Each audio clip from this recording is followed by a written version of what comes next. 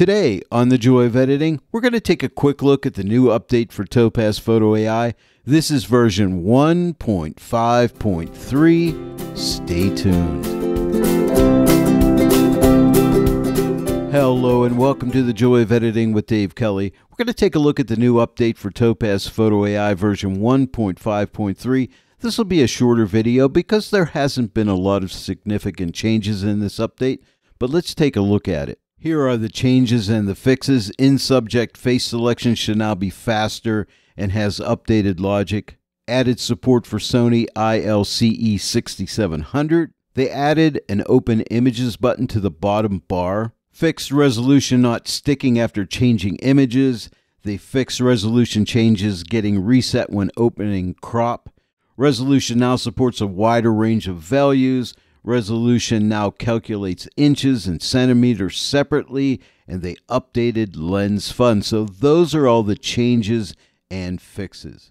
A new addition to TOPAZ Photo AI is this open images button. Now this is something we do need. You know, before you could open up your thumbnails here and you could click on the three dots and you could open images here. But now with this open images button, just click on it. It's going to be a lot quicker. And then that opens up your file browser. And then you just point your browser to wherever your images are at, and then you can load them up. I'm just going to click cancel, but that's a nice new feature. Open images. I think we'll all appreciate that one.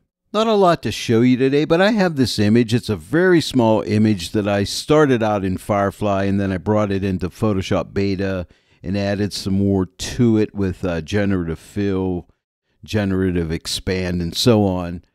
And it's a very small image, as you can see right now. This is the actual size of the image. It's 1933 pixels by 1276, so it's very small. Well, how big of a print could I make from this pixel size?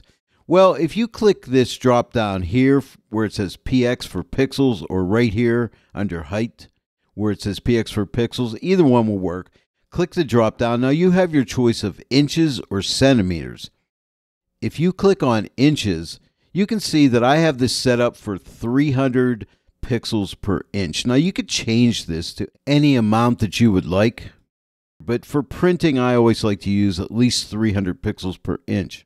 But I could only get roughly a 6x4 print out of there, which is small. You know, what if I wanted to make a nice big print? The size that the image is right now just wouldn't cut it. I would need to go bigger. And this is where like TOPAZ Photo AI comes in, as well as TOPAZ Gigapixel AI for upsizing. I don't think there's any other products on the market that can do the job that these can to upsize images. So if you like to generate images in like Midjourney or Firefly or Photoshop using generative fill, then a product like TOPAZ Photo AI or TOPAZ Gigapixel AI would be perfect for you to upsize your images. Now, right now I'm at 1x, so I want to make this image larger. So I want to make a decent sized print. So if I go to 2x, you can see now I can make up to a 12 roughly by 8 print. But if I go to 4x, I can now make a 25 by 17 inch print. And that would be an ideal size for me. So that is pretty cool. But I like the fact that you can change this to inches, or if you wanted to see what that was in centimeters, click on centimeters. And now we can see that would be 118.11 pixels per centimeter. But for inches, which is what I'm most interested in, it would be 300 pixels per inch. And so now I would get a roughly 25 by 17 inch print. I could go a little smaller than that and make it the size I want, but that's pretty nice to be able to see that.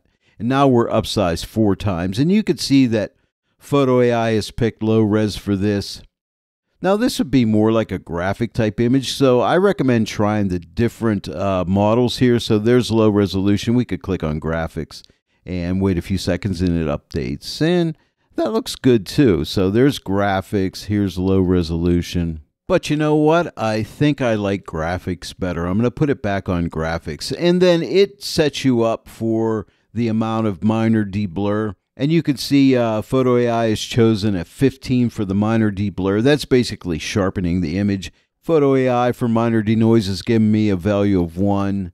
And that is the lowest amount that you can have for denoise. But that looks really good. And now at this point, all I need to do is click Save Image, and I use the prefix Photo AI, so I know that's a Photo AI image. And generally, I'll send it back to the original folder. I'm just going to preserve the input format here. You could go ahead and change them whatever format you want here. I'm just going to go ahead and click Save, and it'll save this out. And that is all there is to it.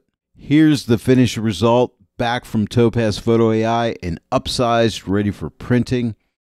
Well, I hope you enjoyed the video today. If you did, please give it a like and share it with your friends. And if you're not yet a subscriber to this channel, please subscribe. Click that bell notification icon. Then every time I upload a new tutorial, you'll get notified about it. I want to thank each and every one of you for joining me today in the Joy of Editing with Dave Kelly. And I will see you all right here next time. But until then, happy editing!